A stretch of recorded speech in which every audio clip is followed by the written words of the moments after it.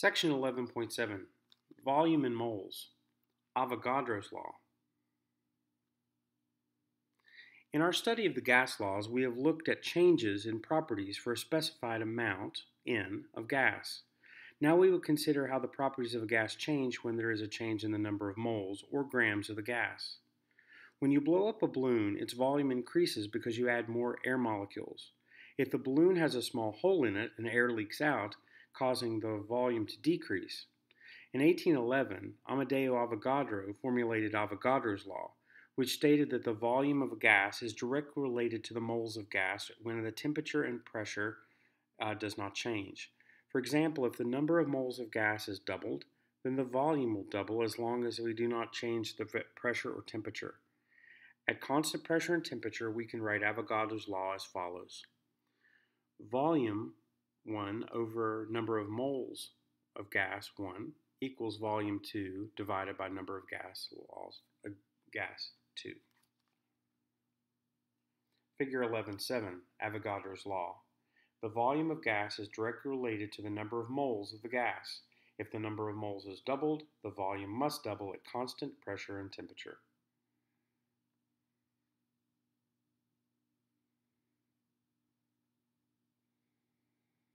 STP and molar volume. Using Avogadro's law, we can say that any two gases will have equal volumes if they contain the same number of moles at the same temperature and pressure.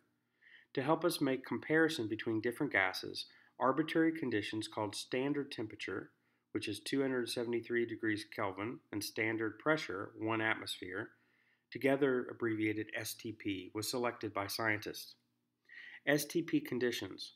Standard temperature is exactly 0 degrees Celsius, which is 273 degrees Kelvin. Standard pressure is exactly 1 atmosphere at 760 millimeters mercury. At STP, 1 mole of gas occupies a volume of 22.4 liters, which is about the same as the volume of 3 basketballs. This volume, 22.4 liters of any gas, is called the molar volume. Figure 11.8, Avogadro's law indicates that 1 mole of any gas at STP has a volume of 22.4 liters.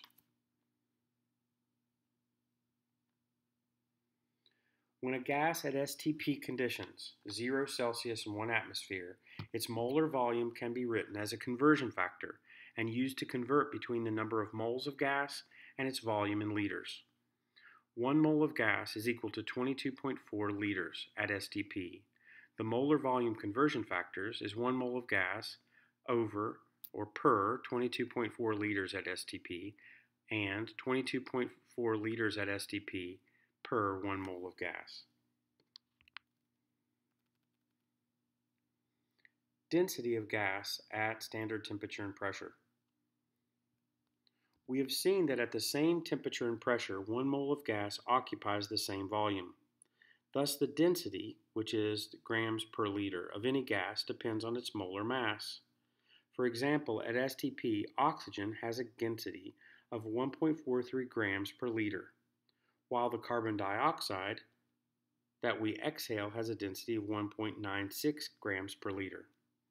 A bubble or a balloon filled with carbon dioxide would settle to the ground because the density of carbon dioxide is greater than the density of air, which is 1.26 grams per liter. On the other hand, balloons filled with helium rise in the air because the helium has a density of 0.179 grams per liter, which is less dense than air.